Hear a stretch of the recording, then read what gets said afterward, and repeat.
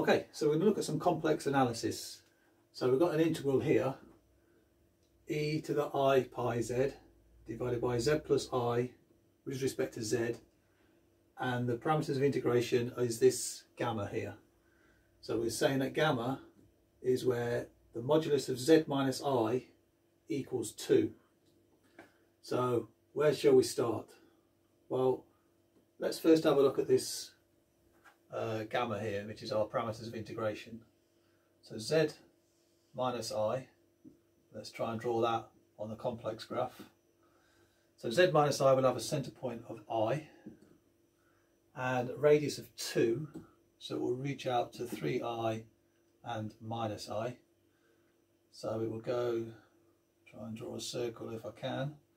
Okay, so that's our gamma, and it will always go in an anti-clockwise manner.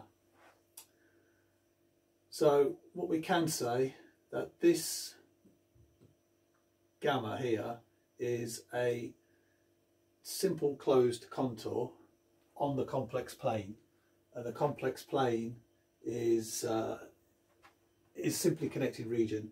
So this is something where we can use the Cauchys integral formula. So I'll just write this here for us.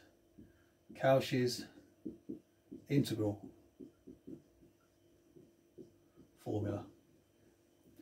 Now when using Cauchys integral formula, you've got to be a little bit careful to get the conditions right. So like I was just saying there, that the complex plane is a simply connected region, and this here is a simple closed contour.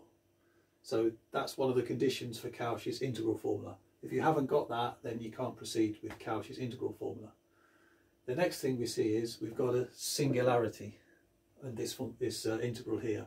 So the singularity is at z equals -1.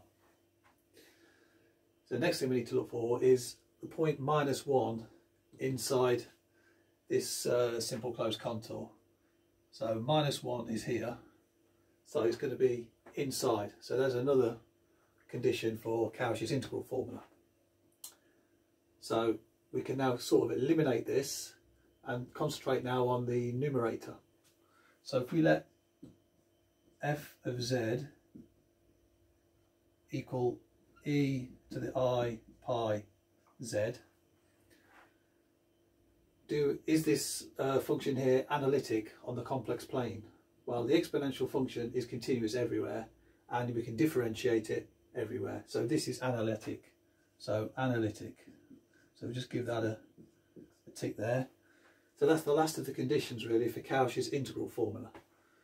So we don't need to do any integration now for this to get the answer to this integral. All we do now is just plug in where the singularity is, which is -1, because we know it's inside this gamma here. What we say is now that the integral across gamma of e to the I pi z divided by z plus I dz equals 2 pi I times f at -1. So this function at -1 multiplied to 2 pi I just gives us the answer to this integral. No integration at all. All we need to do is continue now and try and work that out. F of -1, so e to the I pi times -1. Okay, so now we've got 2 pi I times e to the minus I pi. Okay, 2 pi I, that's fine. E to the minus I pi. Now, if we look back to this circle here, let's just draw this down here instead. So the e to the minus I pi is basically e to the minus pi. So minus pi will go around here. So that's going to take us to this point here, which is -1. So all we've got to do now is multiply this by -1.